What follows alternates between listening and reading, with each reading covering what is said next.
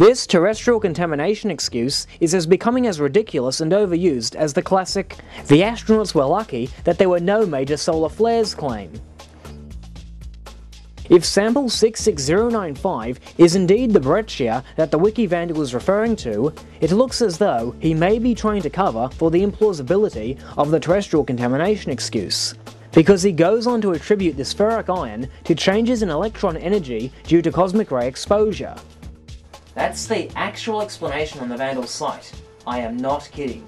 It reads clear as day.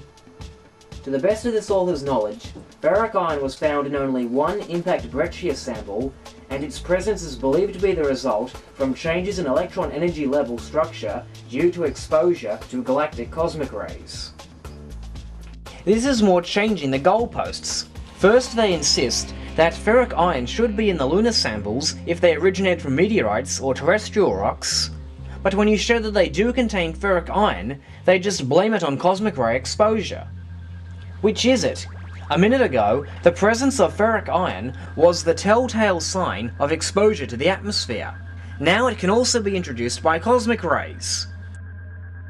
If cosmic rays can create ferric ion on the moon, why hype about its alleged absence in the first place? I can't help but see a pattern here. Someone says there is no water in the Apollo samples. Find evidence of water in the Apollo samples? They claim it's contamination because the rocks contain no ferric ion. Discover that the rocks contain ferric ion, and they attribute it to either cosmic ray exposure or terrestrial atmospheric exposure. I mean, seriously people, how misplaced can someone's trust be? It's like insisting the sky is green, despite overwhelming evidence to the contrary. Furthermore, this calls into question what geologists truly mean by no ferric ion in the Apollo samples. When a geologist tells you that there isn't any ferric ion, does he mean just that, or does he mean there's no ferric ion except for the ferric ion that we attribute to contamination? Using that logic, you could say that no rocks at all contain ferric ion. After all, terrestrial rocks obviously didn't contain ferric ion when they first formed. It got there over their long stay within the atmosphere. Interestingly, Bell and Mao go on to report that the ferric ion in the Apollo samples makes them differ from the Soviet lunar samples.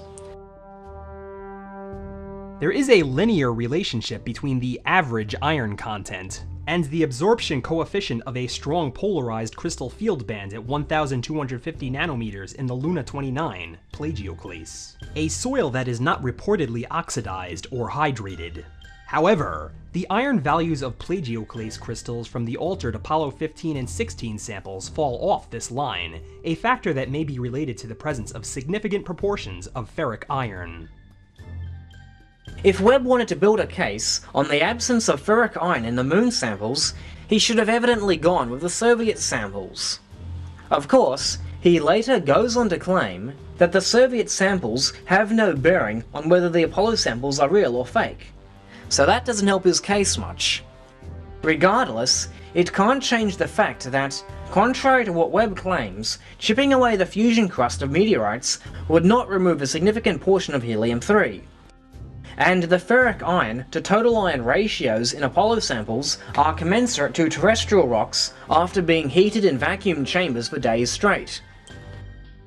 His last objection to the use of meteorites is zap pits, but before we get into that, there is one correction I need to make.